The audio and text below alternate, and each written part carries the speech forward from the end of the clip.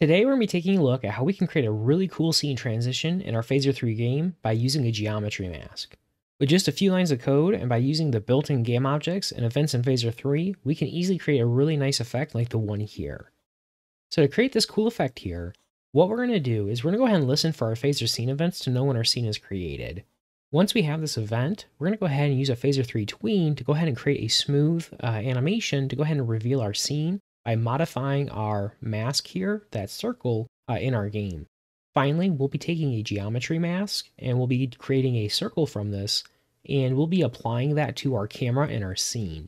So then that way we can control what parts of our game are visible through that defined mask. So before we get started, there'll be a link in the description of this video to the complete source code for this example, as well as a link to the starting source code if you'd like to follow along.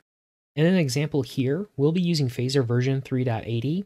Older versions of Phaser may work with this example, but is recommended to be on at least this version. So if you are interested in following along, please go ahead and download that starter code template now and extract the files and open it in your IDE of choice. Alright, so before we dive into the code that we'll be adding, what we're going to do is we're going to quickly go over the starting code template and what's available. So inside the README, there'll be instructions on how to set up the project and run it locally. And the two main files we want to focus on are going to be our index.html and our main.ts file. Our index.html will be our web page that hosts our web game, and it has a link to our main.ts file. And so our main.ts file is our main entry point for our web application, and basically all we're doing in here is we're creating our Phaser 3 game instance, and so we're providing our configuration for our game, and then we have one scene that's associated with our game, and that's the main scene here. And so in our scene, all we're doing is we're loading in some assets that we'll be using for this example. And so this will be our background and our animated ship. And then we're going to go ahead and create those game objects when our scene starts.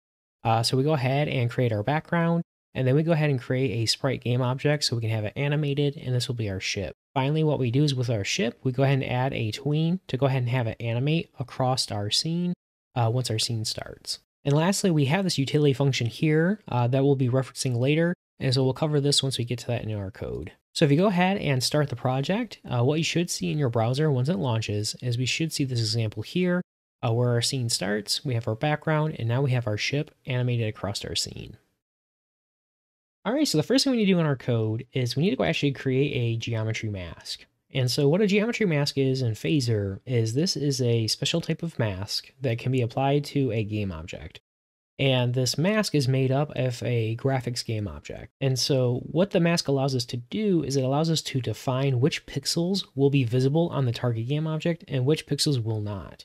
And so Phaser is going to use that graphics game object for determining that. And so as a basic example, when our scene starts, we have this circle. And that's going to be our graphics game object, just a very basic shape. And so with that circle, we're using the alpha values on that game object to determine for our scene what is actually visible. And so go ahead and do this in our code. There's a few different ways. What we're going to use, we're going to use the built-in factory for creating a circle.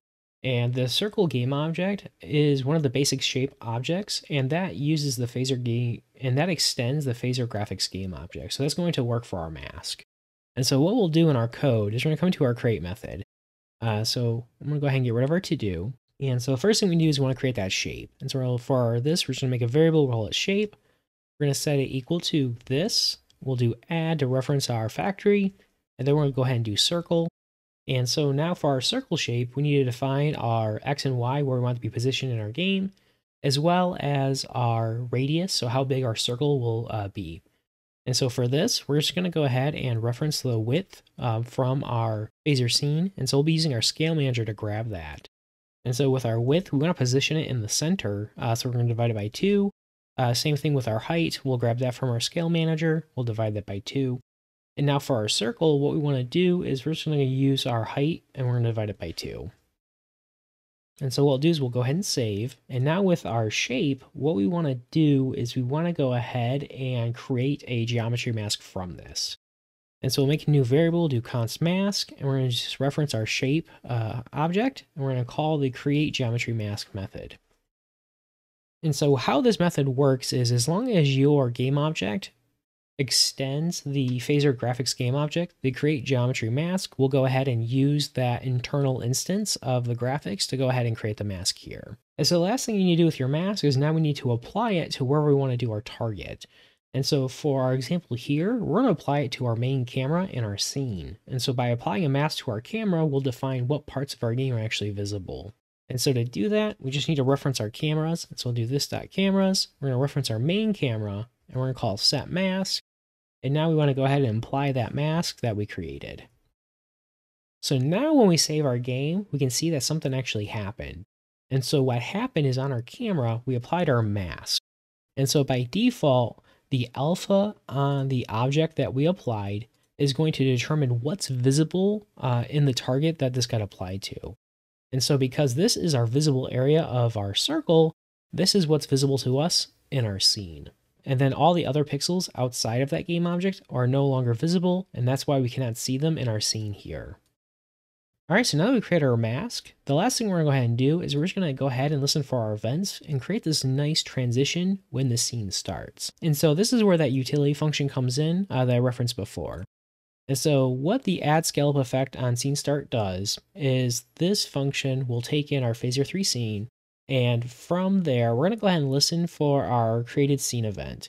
And this event will be fired when our scene is created.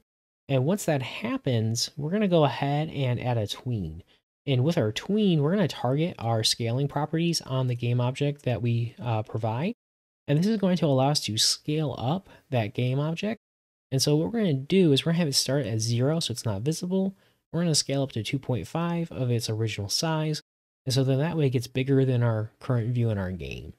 Finally, what we did is we're just going to go ahead and wrap this in a promise so we can just wait for this to be finished. And then once it's done, we would be able to then to start our game if we were making a game here. All right, so then what we're going to go ahead and do is we just need to go ahead and call that function. So we'll come to our create method, and after all of our logic, we'll go ahead and call our add scale up effect on scene start. We need to go ahead and pass in our scene instance. We'll do this. And now we need to go ahead and pass in the game object we want to modify. And so this is going to be our circle game object here. And then what I'm going to do, since it's a promise, I'm just going to use our then method. And we're just going to go ahead and do a console log to know when this is done. And so we'll do console log, scene transition done. And then finally, I'm just going to go ahead and add a catch so that way we properly handle any errors from our promise. And we're just going to return undefined, and we won't do anything with it. All right, if we go ahead and save, let's come back to our scene. And what I'm going to do is I'm going to go ahead and refresh. And what we should see is now we should have our black scene, we have our circle, and then our scene becomes visible. And then finally, once it's completed, we have our console log statement here. All right, with that, that brings this video to an end. So as a reminder, there's a link in the description of the video to the clear source code for this video. And as always, thank you so much for watching. I hope you enjoyed the content. If you did enjoy the video, please consider liking the video and hitting the bell icon to be notified when the next video is released. For more great Phaser 3 content, please see the links on your screen now.